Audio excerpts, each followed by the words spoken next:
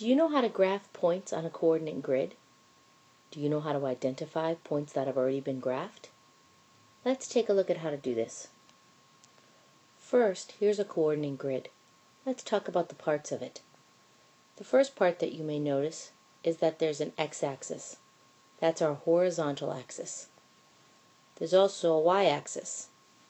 That's our vertical axis.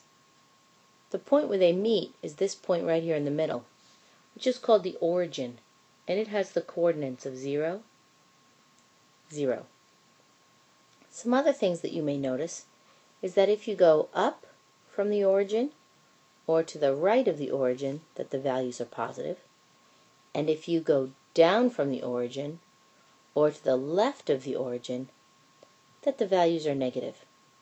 This is going to be important as we graph. Every coordinate, every point that you put on the coordinate grid has a coordinate to it. In this case, the origin is the coordinates 0, 0. It is 0 on the x-axis, here, and it is also 0 on the y-axis, here.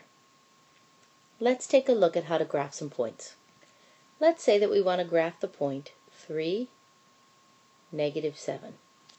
First, we start at the origin. 3 is positive. That's our x value. We're going to go 3 to the right. 1, 2, 3. 7 is negative. That's our y value. So we're going to go down 7. And that's where we plot our point. That would be the point. If we wanted to name it, we could name it point A, and we would put point A there. Now what if we had another one? What if we said that point B was at 0, 4? Well, start at the origin. 0 is our x value, which means we're already at 0, so we're not going to go anywhere. Our 4 value is the y value, so we're going to go up 4. 1, 2, 3, 4. And there's where we plot our point. That is point B. So again, notice that when you have a 0 as the x value, that you're not going to move to the right or to the left on the x-axis because you're already at 0 on the x-axis. Let's look at graphing one more. Let's say we have point C, which is at 9, 0.